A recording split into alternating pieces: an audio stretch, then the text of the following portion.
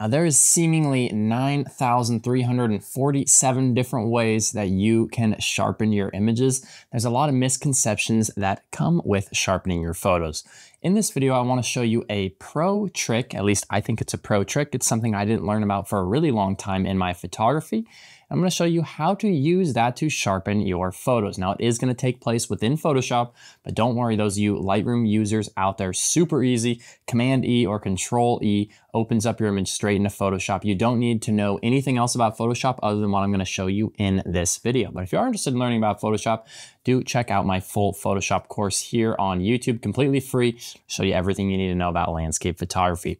Anyways, let's not waste any more time, guys. Let's jump right into Photoshop, and I'm going to show you this secret technique to sharpen your photos, exactly how to use it to get great results. Now, within Photoshop here, I've got this image, which if I zoom in, you can see it is sharp, but it could benefit from a little sharpness boost here, especially if I'm going to crop, zoom in, print this, anything like that. You can see, it's sharp up here, but a little bit more sharpness never hurt anybody. So this is something I like to do oftentimes at the very end of my image edit. So there's a few different ways you can do this. I'm going to show you what I think is the best way, kind of the method that I've been using for a while. What you're going to do is duplicate this background layer. So click and drag this down to that plus button there. Now you have a new layer copy. Now, if you want to call this sharpen, you totally can. Just double click to rename. Then you are going to go up. We're going to just click help and then type smart object. Now, if you want, you can go to layer smart objects, convert to smart object, but I'm someone who loves to just go to the help bar and type exactly what I need and click on it there. Now, making it a smart object makes it so that this adjustment is non-destructive, meaning we can go back in and edit it after we apply it. We don't have to just reapply it to redo. Now, what we're going to do here is change the blend mode of this layer. We're going to change the blend mode to overlay. Now, I know what you're thinking. This doesn't look good quite yet, and I totally understand. I'm going to show you guys how to make this look good. You can also use soft light.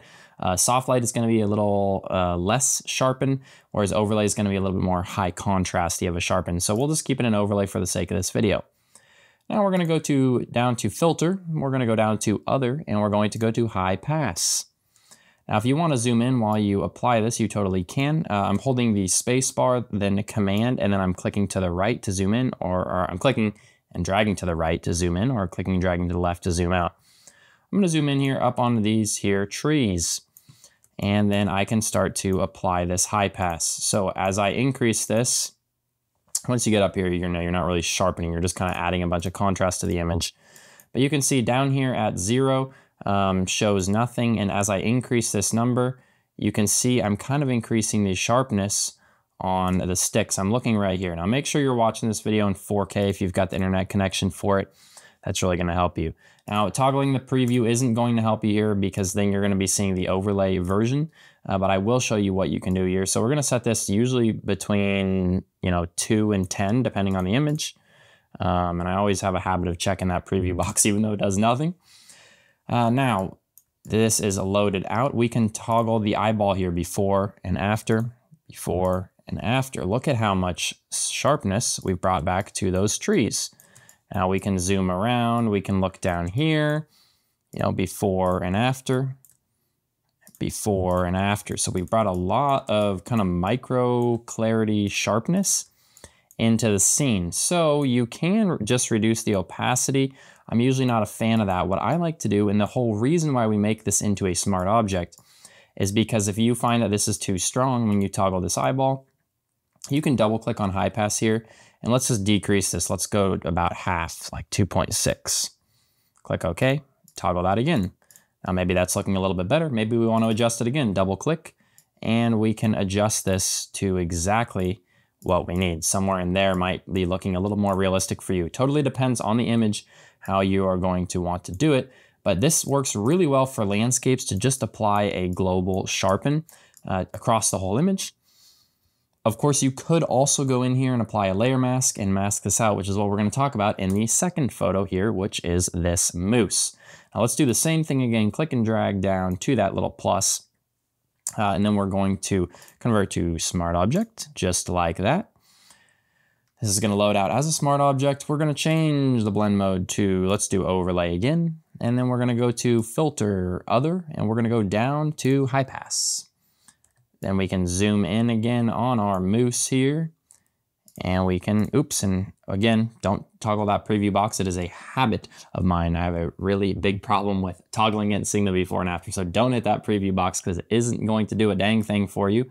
Rather just slide it all the way to 0 and then increase.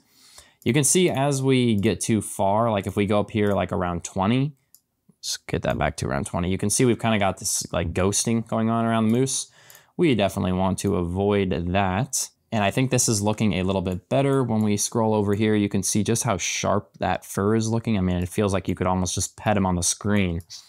So we're gonna hit OK. Now, the one thing you're gonna notice with this image, you can see it is adding a little bit of kind of ghosting there, which we are going to tackle in just a second.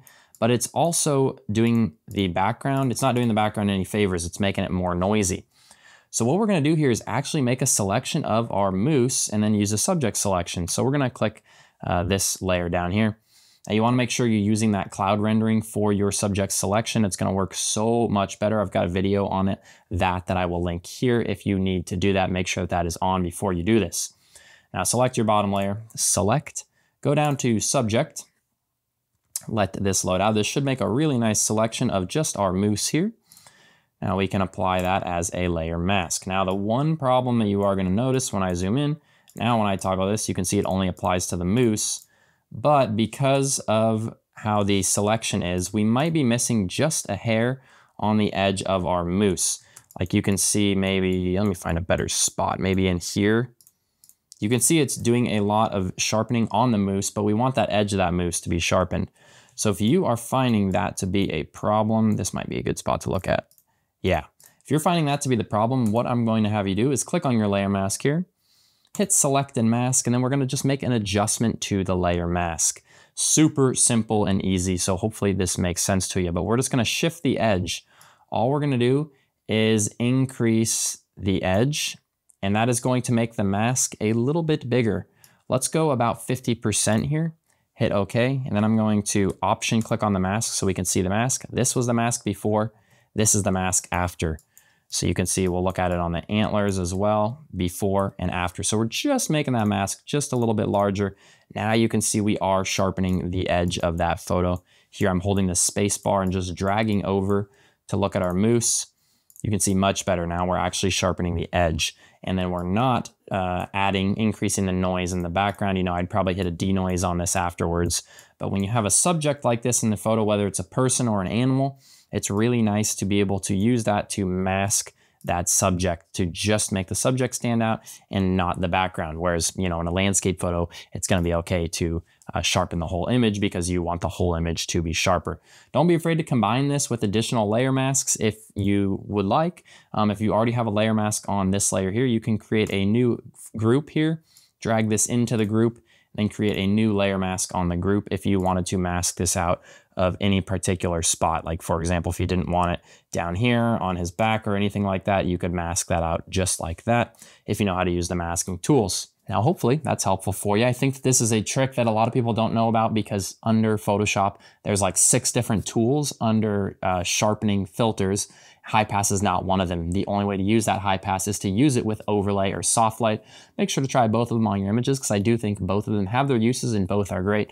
Again, that overlay is going to be for more of that high contrast sharpen, whereas you've got your soft light, which is going to be more of a low contrast sharpen. So depending on the kind of image and what you want to do, you can try both. Now, if you guys have any questions about this method, if you have any methods of your own, let me know down below in the comments. I do love to hear from you guys. And then of course, please make sure to like and subscribe to the channel. It helps me to continue to grow my page so I can keep giving you free videos every single week, helping you guys to become better photographers. Otherwise, guys, I think that's going to be all she wrote this time. Thank you so much for tuning in. My name is Austin Jackson. Appreciate you being here, and we'll see you guys next time. Bye-bye.